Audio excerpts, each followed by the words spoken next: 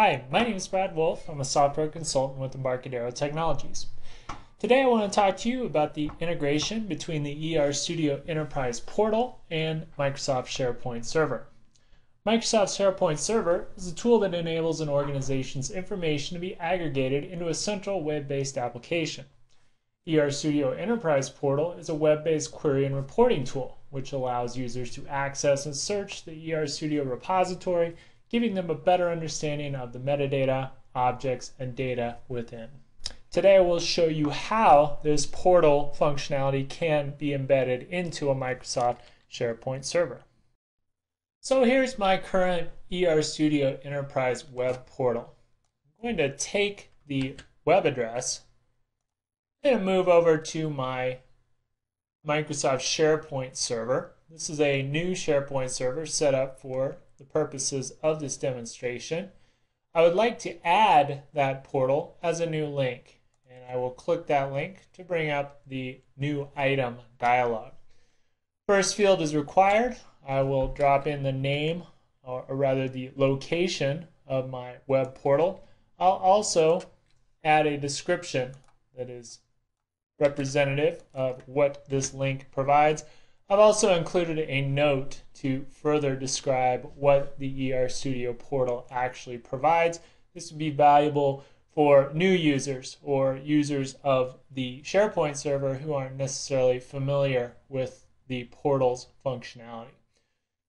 So with these fields filled, I will save and close and go to what amounts to my home view. Once again, you can see now we've added a brand new link to the Embarcadero web portal.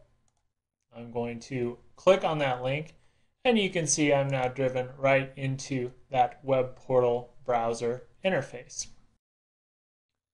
So now that we've seen the initial workflow, we can expand that workflow to include other resources that are included in a user's ER Studio Enterprise portal.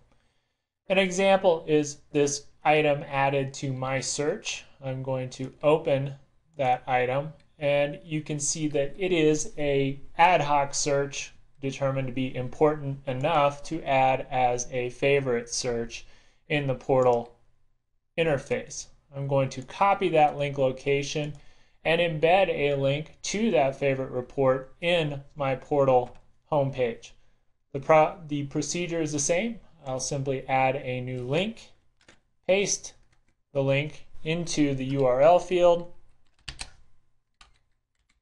specify an appropriate description and or note, save and close the change, and you can see now I've added yet another brand new link, this one pointing directly to that favorite report, which I can now launch directly from the SharePoint server.